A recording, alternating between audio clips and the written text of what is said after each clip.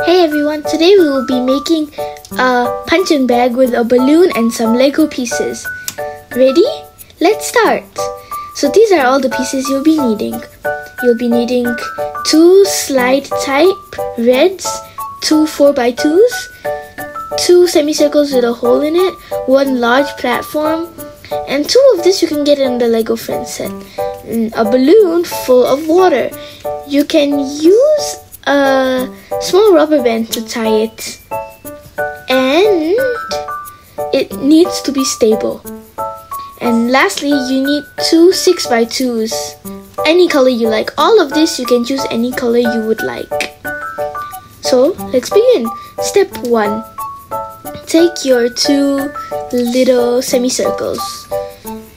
As you can see, you can attach the 4x2s. Half of it should be on inside and half of it should be sticking out. Do the same to the other side.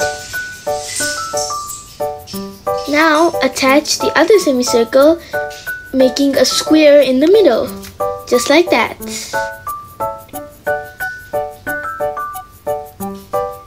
Okay, step 2. Take your slides and put them on the sides. Oh, that rhymes. So just like that. And the other one too. Just like that. My theme is red for this whole thing. Number 3. Take your balloon and put it inside the hole. Just like that. And you could pull it over to one side to make it easier to connect. Now 2 out of the 12 needs to be inside, closing the balloon into position, and the rest needs to be out. Just like that. It's a little hard, this one. It takes some time. It took me lots of time to practice. And it looks like that. Looks something like an aeroplane. Step 4.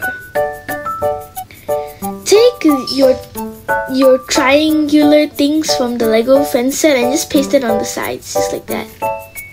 On both sides. And there you go, you have it. But there's one more step left. Step 5. Attach it onto your platform.